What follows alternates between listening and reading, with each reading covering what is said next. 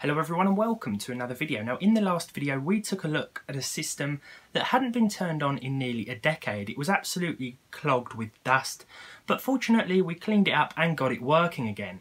However, my particular employment of the Diawa technique in that last video regarding the CPU fan attracted a few negative comments, and I was inclined to agree with what I was reading. I unnecessarily chucked away a perfectly good stock Intel heatsink, and it was only when I revisited the system yesterday afternoon that I realised my CPU temperatures were really quite high with a later released modern day stock Intel heatsink, which really isn't the same in terms of quality as its predecessor. Luckily the bins around here don't get collected until tomorrow morning, so I thought why not fish it out, give it the cleanup that it deserves, and see if it can reduce some of those high temperatures that I've been experiencing. You see, I used the wrong technique. Instead of Diawa, I should have employed the Heatsink technique. Store it, don't chuck it, because you never know when you're going to need something that you've thrown away. It's happened all too often to me. I throw something away and a couple of days later I massively regret it. So it's time to give the old copper core heatsink fan combo the cleanup it deserves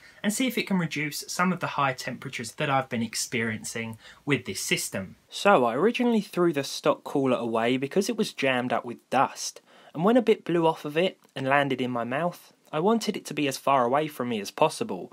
Since replacing it with a more modern heatsink though, I noticed how hot the processor was getting in games. Let's take a look at a few titles with the temperature recordings on screen. Don't pay much attention to the frame rate as I recorded with MSI Afterburner today, which took a huge chunk out of performance. The important thing here is just the temperature.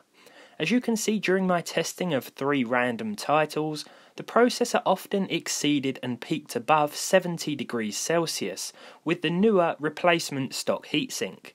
This isn't as hot as some CPUs out there, but for the E6600 it is a bit high.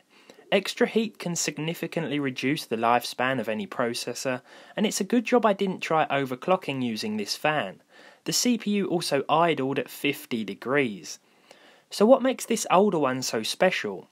Well, unlike newer examples, the D6018800 was intended for high performance of the time Core 2 Duos, and as such featured a copper core that was far better at heat dissipation. Intel were also on the receiving end of some criticism at the time because of loud stock coolers, or so I've read, so by doubling the mass and using a less powerful fan on top, this made sure to not only keep CPUs cool, but your system quiet. In its current state, it meant my PC didn't even boot, as you saw in the last video. So it's time to clean this thing up. To do that, I'll be using a can of compressed air and an old paintbrush. Let's deal with the heatsink before the fan.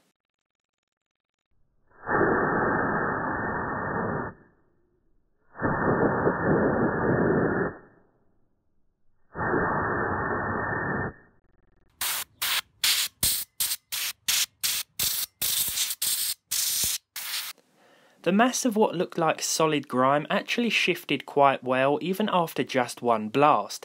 Dave didn't like the sound of the canned air much, so I gave him some ham to distract him.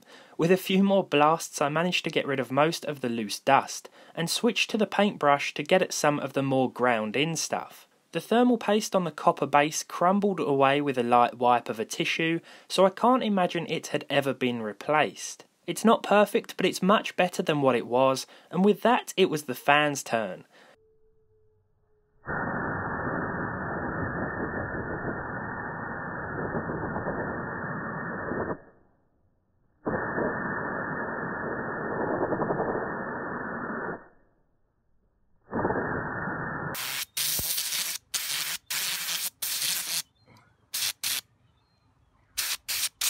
Again, I blasted most of the loose stuff out with the air can, but this required a little more brush cleaning than the heatsink, though it didn't take much longer than 15 minutes to disassemble, clean and then reassemble it. The fan just clips onto the top. With that done, it was time to reapply it to the motherboard with the help of some Cooler Master thermal paste.